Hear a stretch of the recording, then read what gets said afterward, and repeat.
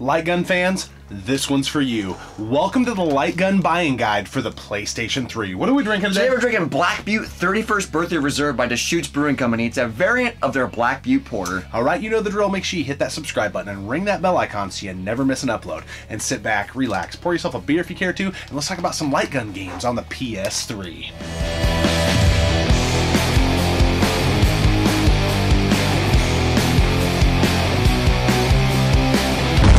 WWE Hall of Famer Hacksaw Jim Duggan, and I want you to check out Gaming Off the Grid, tough guy.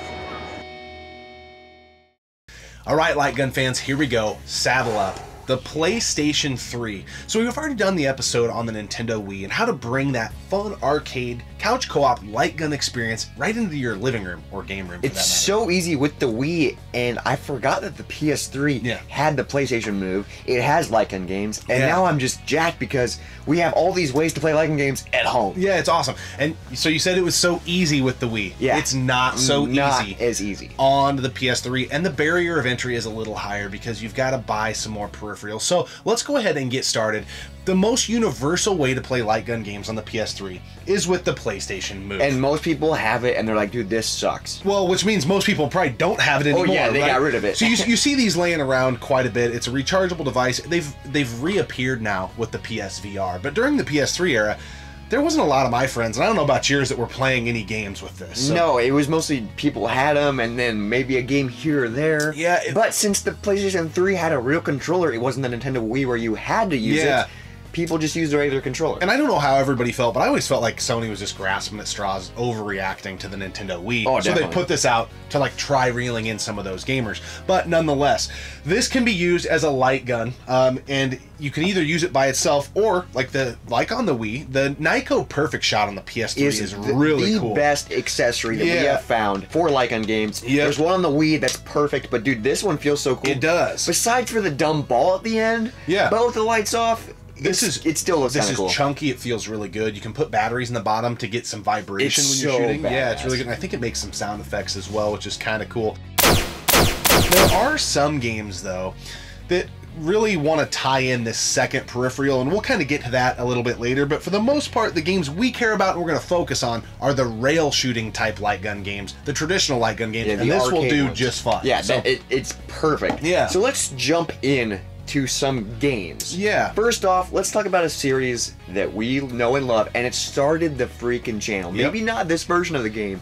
but House of the Dead. So you can get House of the Dead 3 and 4 and Overkill. Yes, 3 and 4. Glad you brought those up first. They're digital download only. Yes, which sucks. It does. You can play House of the Dead 3 on the Nintendo Wii. You can play it in the arcade, but House of the Dead 4, the only home console way to play that game is on the PS3. Yeah, it's PS3 exclusive. I mean, it's obviously in the arcades, but if you want to play it at home, House of the Dead 4, it's awesome. It's epic. If you've ever played Scarlet Dawn, that's the newest one in the series, it's very much like that. Yeah, it is, for sure. And then House of the Dead Overkill, you know, this game is great on the Wii. We've talked about that game at nauseum, but the version on the PS3 is the extended cut. So this is where we kind of split hairs between the two versions. This one's a lot of fun. It has the 3D mode because, you know, PS3 started doing the 3D stuff. And it comes with 2 pairs of 3D glasses, which is hilarious. Yeah, so that's really neat. And ours, it was complete. I think we got this brand new, actually. And the game, it's the extended cut. So there's, what, 2 extra missions, I think? There's 2 or 3 extra missions, which is cool because and they're cool missions. One of them, you go through a strip club. Witness naked desire, naked lust, naked terror. Adults only. Keep both hands on the controller. More blood, more gore, more strippers. That's what it says right on the back. So if you like House of the Dead Overkill, I think this is worth playing. If you're over there asking yourself, is it better than the one on the Wii? It looks better, it's a little more crisp, but I don't know that these controllers are quite as good as the Wiimotes. It's weird, it runs a little smoother on the PS3, but the peripheral is not quite as good as the Nintendo Wii. So read your own mail, but if you're a fan of the game, I do think you need to play this. So it's so much fun. Now let's move on to Time Crisis. One of the most notorious franchises in light gun games is Time Crisis, right up there with House of the Dead, and Time Crisis has a bunch of offerings on the PS3. We'll start with Time Crisis 4. That was the first one to come out, and it has another peripheral that we need to to talk about. Yes, the GunCon 3. Yeah. Which is awesome. We love the GunCon 2 on the PS2. Yep. This is so sweet. So we got to talk about this. This is way more accurate than the PlayStation Move. This is honestly the ideal way to play light guns on the PS3. Incredibly accurate. Here's the caveat. You can only buy one gun with this set. There's no sets that come with two, and you cannot buy additional guns, or you couldn't at the time, that were not a part of this set. So when this was out, you had to buy two big box versions of Time Crisis 4. So you have two copies of the game, so you could do co-op shooting. Yeah. And not only that, you plug it in, but then you have to put up these weird sensor bars on your TV. It's kind of confusing. It's kind of weird. It doesn't use the PlayStation Move Eye.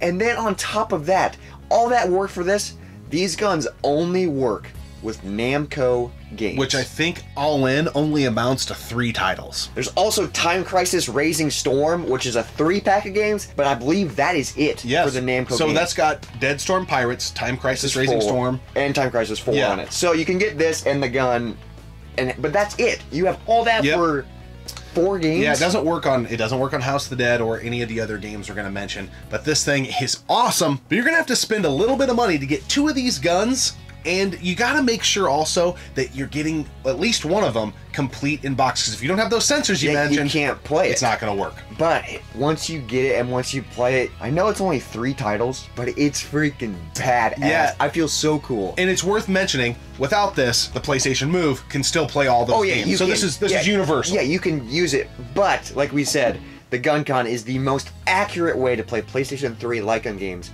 that we found. Yeah. Now let's move on to some more light gun games that the PlayStation 3 offers. Yeah, so there's a game that a lot of people have shit on over the years, and it's the Rambo game on PS3. I think it's on the 360 as well. I can't speak to that version of it, but I'm a Rambo fan.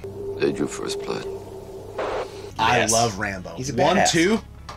Honestly, I love 3, and then the one just called Rambo, and the newest one I haven't seen.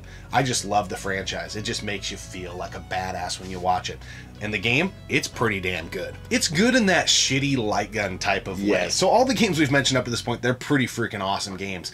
Rambo struggles a little bit. You do have to use the peripheral for this, so the secondary hand. But the best way to play it is with another accessory. Yes. We just picked this bad boy up. Sharpshooter. And wow, it's freaking, it feels so cool. You feel like you're freaking Rambo. But it has a cool little slot here for that peripheral, and then the move goes up here. So it's really weird. Rambo, what's confusing about that game is all the controls and all the buttons. Like, it's not just, you know, fire, duck, fire, duck. Like, you literally, there's like grenades and different buttons do different ducks, moving. It's kind of difficult. Yeah, so the learning curve's pretty steep, but it is still a rail shooter. So this is really used to like throw grenades, and then the duck mechanic has a multi-directional. So you're not just going behind a barrier. You can go side to side, down, with just the joystick in those directions. I believe. So the game is pretty awesome. The other cool part is it actually throws in some real pieces of the movie.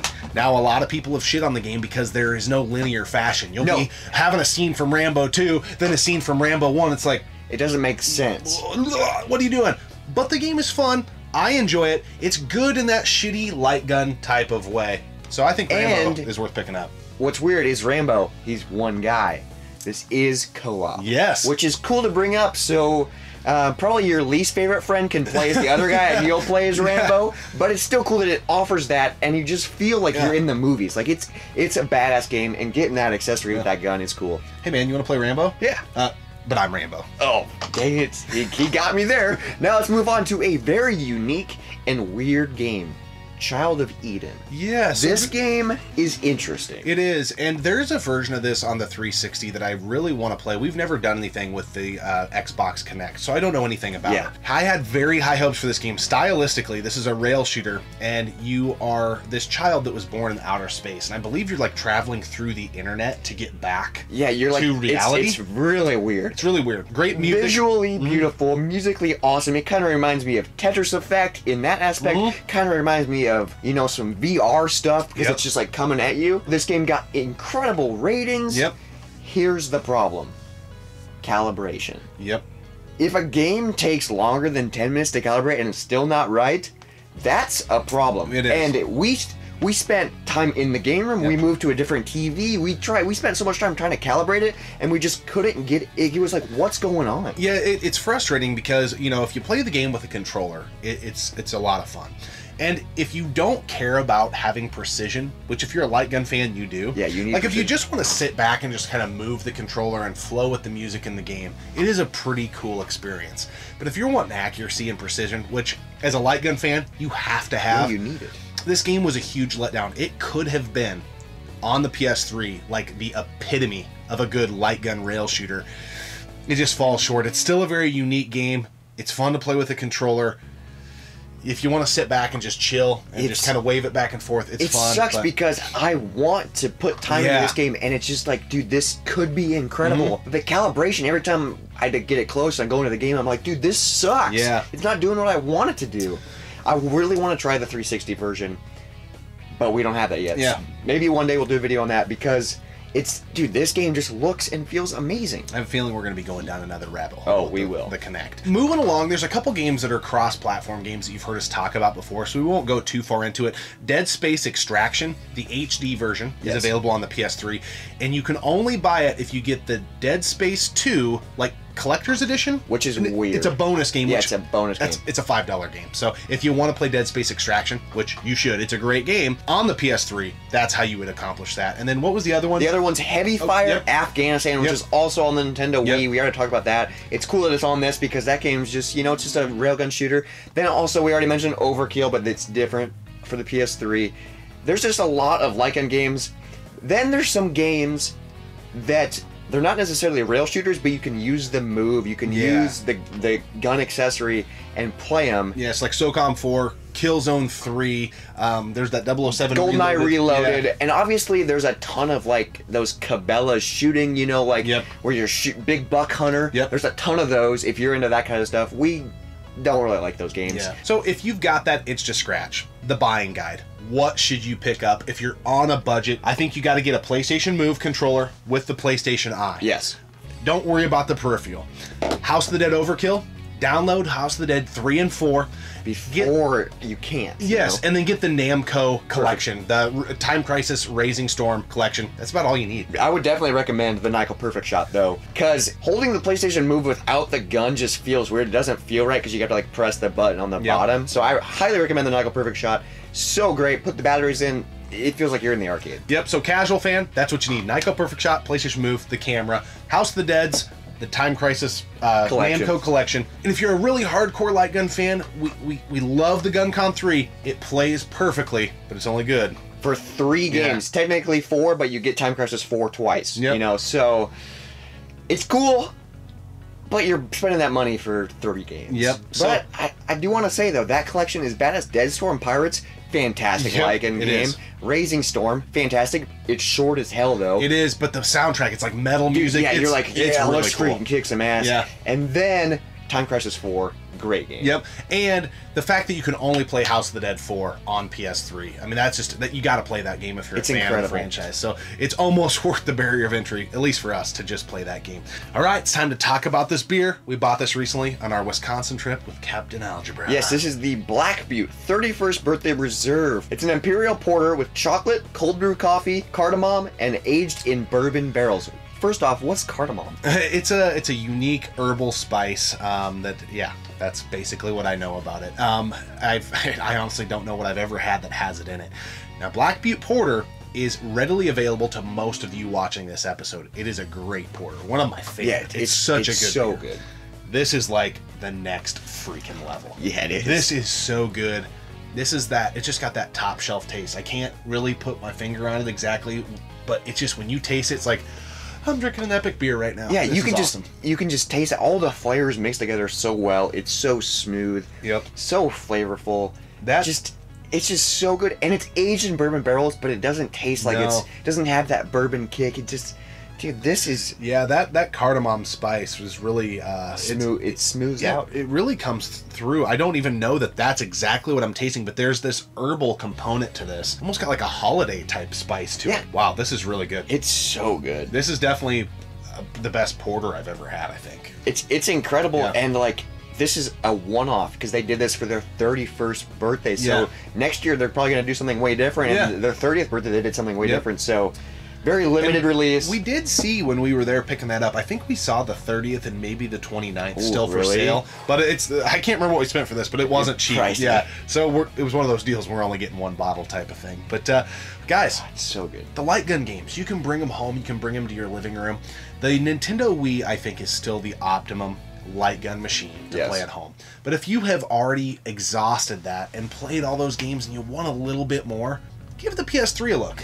Yeah, there's some great games. House of the Dead 4, Time Crisis, heck, Rambo. It's fun. It's a little weird, but it's fun. Yeah. Like, it's cool. There's not that many games. The barrier to entry is kind of tough with all the accessories and all the different guns. But if you're a light gun fan like us, you don't care. You're like, let's freaking play. You gotta have it. You had me at House of the Dead 4 in my living room. We always appreciate you guys tuning in and subscribing to the channel. And you know what? If you like these videos, please share them with somebody else that will appreciate it, because it's only gonna help the channel grow, and we greatly appreciate it. Keep gaming, keep drinking, and we'll see you next time, right here on Gaming Off the Grid. They're digital download only. Yes, which sucks. It does, but you can play House of the Dead 3. Most of us thought this thing was dog shit. Yeah, it sucks. But if you're a light gun fan, stay tuned.